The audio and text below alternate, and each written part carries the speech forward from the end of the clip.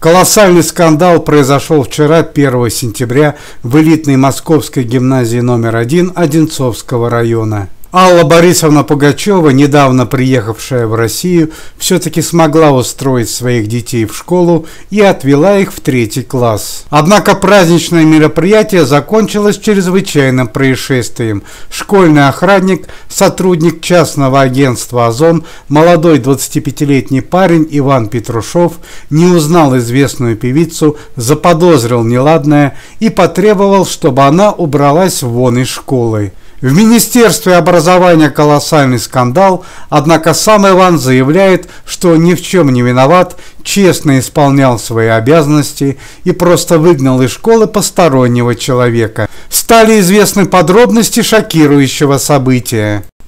Алла Борисовна испытала немало трудностей, устраивая своих детей в новую школу, так как многие учебные заведения по политическим причинам и в связи с дурной репутацией ее мужа Максима Галкина отказали известной певице в этой просьбе. Приведя своих детей на праздничное мероприятие гимназии номер 1, Алла Борисовна захотела остаться инкогнито, не осталась на празднике и решила побродить по школьным этажам. С помощью записи видеокамер стало известно, что Алла Борисовна зашла в открытый класс, где планировали провести открытый урок. Сотрудники школьной охраны незамедлительно отреагировали на происшествие, а один из них, 25-летний Иван, и вовсе схватил известную певицу за локоть и потребовал ее убраться из школы.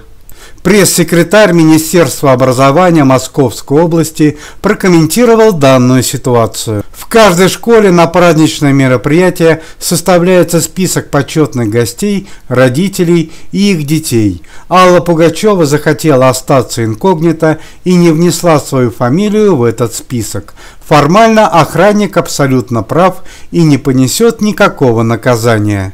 Это уже далеко не первый скандал, который возникает при обучении детей Аллы Пугачевой и Максима Галкина. Год назад в гимназии номер 4 учительница младших классов из-за мелкой шалости подняла руку на Гарри Галкина. Позже педагог не смогла объяснить свой поступок и была уволена из школы с волчьим билетом.